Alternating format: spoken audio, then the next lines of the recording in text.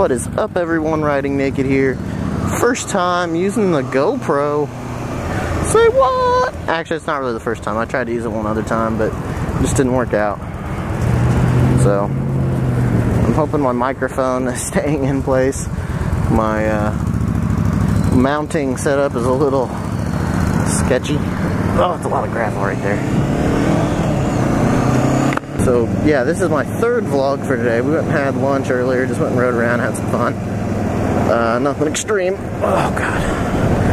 There's my buddy's 2013 Striker. He seems to like it. I'm not old enough for cruiser mode yet.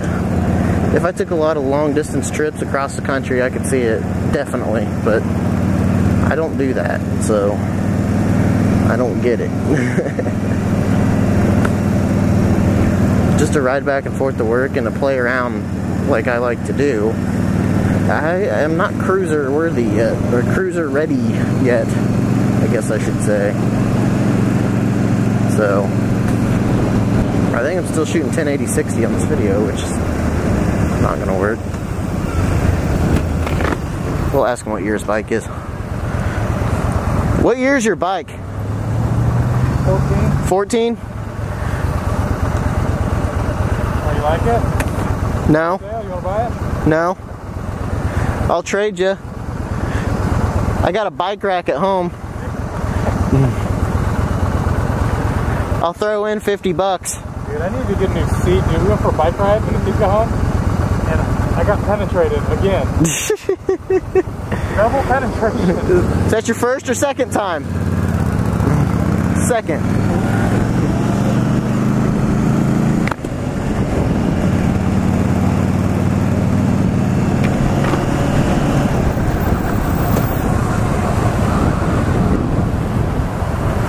So do you think the bike's ever going to call you back? You didn't even ask for my number. Dick.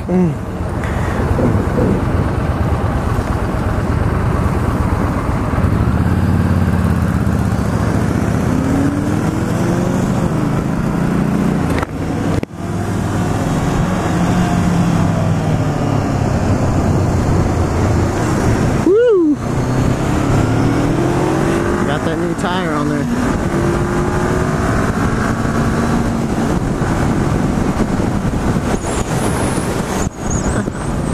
A hoodie underneath my jacket. I can hear the strings hitting my helmet. Let's try to talk about something relevant. So, hairs in my face.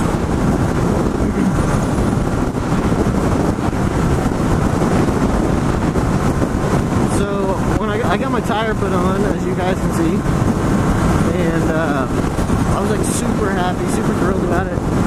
And the whole time I was there, the guy that worked at the dealership was trying to sit there and sell me a CB1000R, and I would have loved to have taken that bike home. Loved to, like, thinking about that bike's giving me a chub right now, but I don't have the money for it. That's a $9,000 bike, brand new. And so yeah, I don't have the money for it. But yeah, so I got my tire mounted. I ended up, so some people are just really lucky. An example of that is my cousin's husband. His cousin used to work with a lady. He used to work at a casino, and the lady he used to work with every day, he used to see her every day. And she was widowed or divorced or something, I don't remember. But anyway, my cousin went out and bought an RC51, which, if you don't know what that is, it used to be Honda's like top of the line 1000 race bike. V4. Pretty cool bike. Really loud. So anyway, my cousin went out and bought that. And that was his first bike of all the things to buy. And so his cousin goes out and buys a 2007 Gixxer 600 But here's the thing, it wasn't that he just went out and bought a Gixxer 600.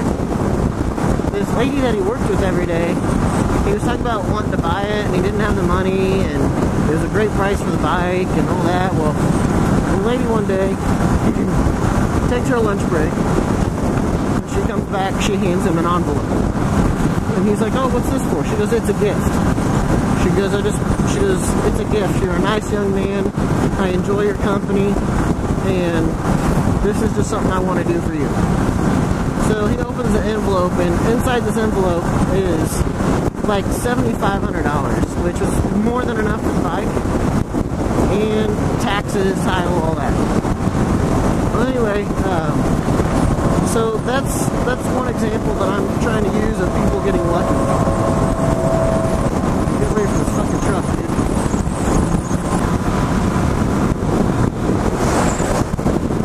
So anyway,